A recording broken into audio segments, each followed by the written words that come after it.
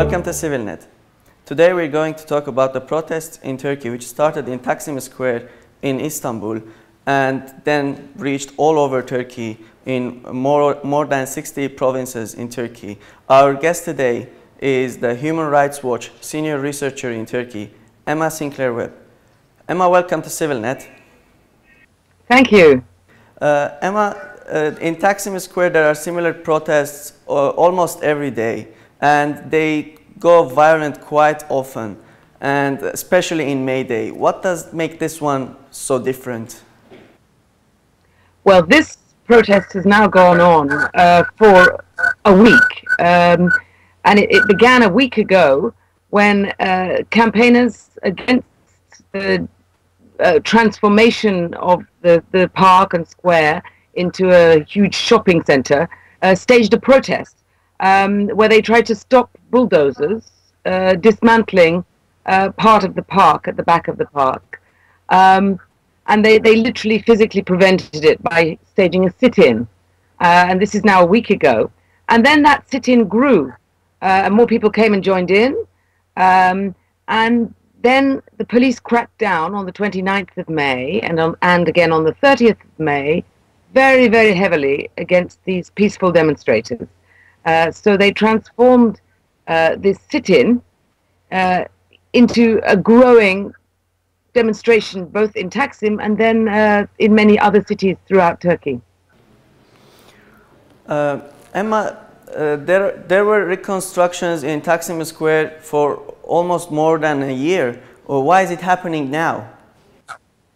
Well, there's been a growing campaign against the way in which the Prime Minister in particular and the government have decided on Taksim Square as a place that needs urban regeneration, as they call it. And there's been no public consultation process on this urban regeneration. Indeed, it's gone ahead just on the order of the government.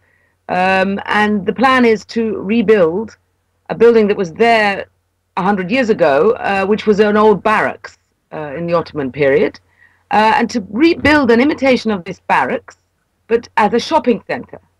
And now this is a pet project of the Prime Minister's. And I think what people were really aggrieved by, the people who got involved in this campaign, is that how could our Prime Minister decide for us people of Istanbul, without any consultation, that we should have a shopping centre in our Taksim. And Taksim is a very symbolic place for a lot of people. It's had a long history of association with demonstrations and with the left. And always the May Day demonstrations took place in Taksim, and there were some very striking and terrible incidents in the past, particularly in May the 1st, 1977, when many people died in the May the 1st demonstrations. After that, Taksim became enshrined as a sort of memorial site, plus a site of popular resistance in the mind of leftists. So May the 1st always became a kind of associated with Taksim. And I think that's one of the reasons why Taksim carries the symbolism it does, and why, therefore, a redevelopment of this place into something quite other, with the risk also that it would never be a site of demonstration again or popular protest, was for many people a very daunting idea, and it was something they very much opposed. But the point is that this demonstration we're seeing today started as a protest from among environmentalists, among people who wanted to keep Taksim as it is or not change it the way the Prime Minister wanted. And it got transformed, this demonstration, into a great wide anti-government protest in which the participants now have many different aims and many different political perspectives, probably. So the original start of the demonstration 1 week ago is different from where we're at now, 7 days into it. So, so this is not all this what's going on in Turkey. This is not over a park or the historical barracks. No, absolutely. The park and the historical barracks have become a symbol of discontent. Plans to develop the park has become a symbol of discontent more broadly with government policies, with the very top-down, slightly authoritarian tendency of imposing and knowing best how Turkey should be, which is a very old tradition in Turkey, actually.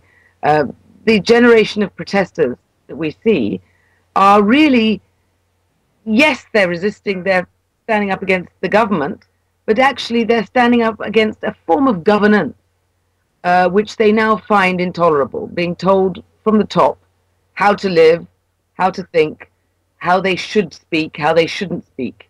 And that's what it's about as well. It's about resisting a certain form of governance. Emma, why do you think that the police reaction was at this level? I think, look, I mean, basically demonstrations in Turkey have always been, there's a history of very violent demonstrations, very violent policing of demonstrations.